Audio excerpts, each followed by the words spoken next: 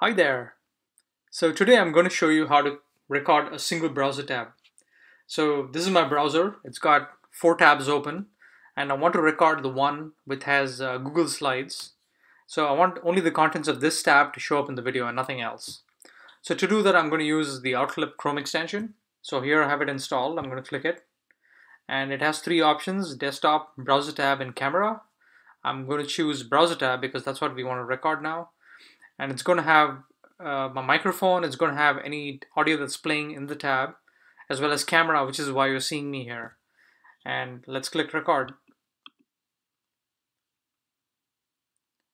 And now we're recording. So as you'll see in a moment, this video is going to capture only the contents of this tab. So I'm going to stop recording now and show you what the video looks like. And this is going to open a web page in a new tab where you can play the video. Now we're recording.